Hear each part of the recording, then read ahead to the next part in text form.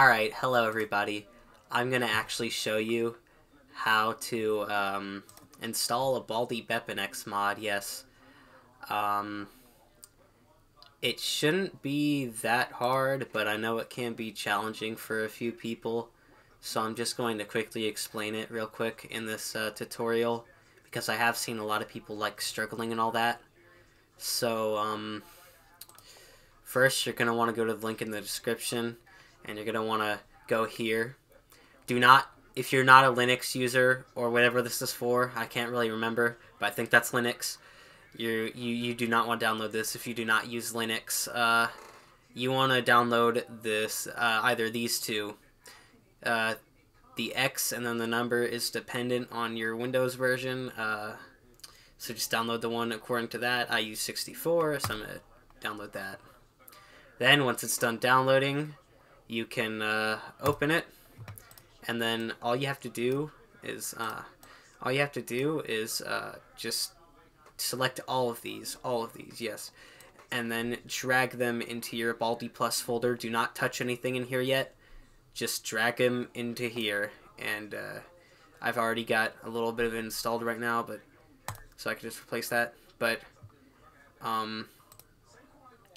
okay, you do not need to touch anything even after dragging it in. All you need to do is open the game.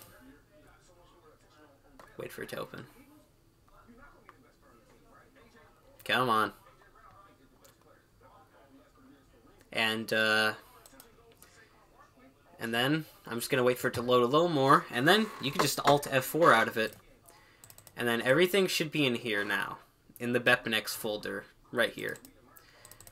So that is it. You have basically installed BepInEx, and just to show it works real quick, I'm just gonna install the level editor mod.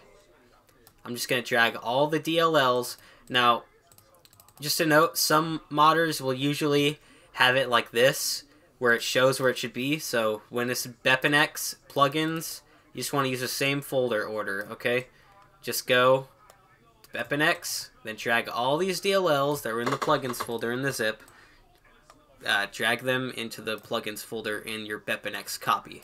As you can see right here, yep, that is good. And then some mods, they also use streaming assets, which is pretty easy too.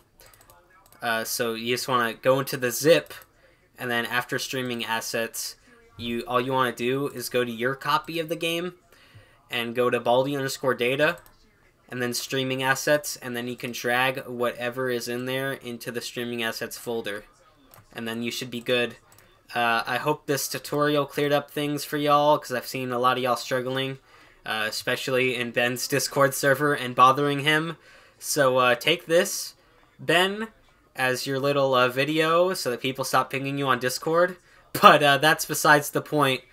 Enjoy, y'all. Have fun modding and playing mods.